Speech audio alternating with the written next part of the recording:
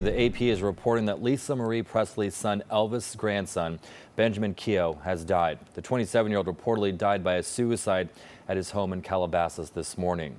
Well, Lisa Marie Presley's representative said in a statement to the AP that she is completely heartbroken, inconsolable, and beyond devastated, but trying to stay strong for her 11-year-old twins and her oldest daughter, Riley. If you're thinking about suicide, we want you to know there is help. You can call the National Suicide Prevention Lifeline. It's at 1-800-273-TALK.